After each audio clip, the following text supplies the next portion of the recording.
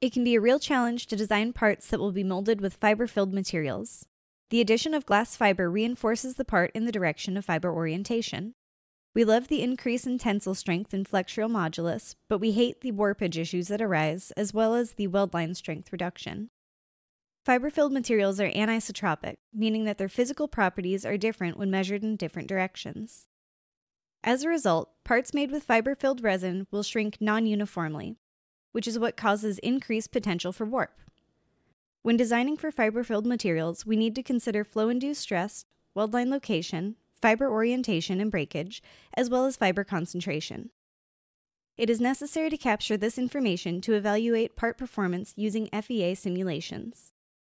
We have the capability to run simulations using flow, pack, cool, warp, and fiber information to determine internal stress, fiber orientation and breakage, and weld line location.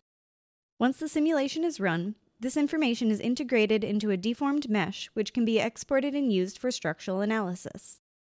To demonstrate, we'll go to the Results tab and click on FEA Interface. This will open the FEA Interface Function Option window. First, we'll choose our stress solver.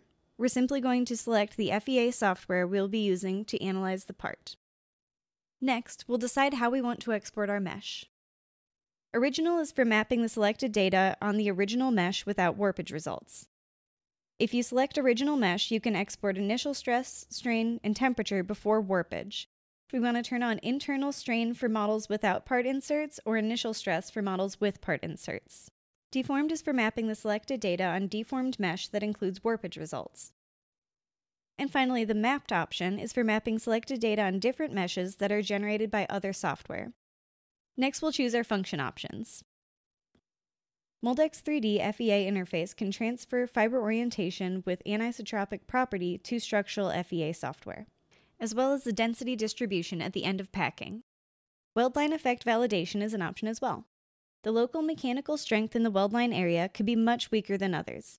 It could be one of the most significant problems for structural integrity due to the potential failure in the weld line area. Strength reduction at the weld line can be manually adjusted depending on the weld line angle.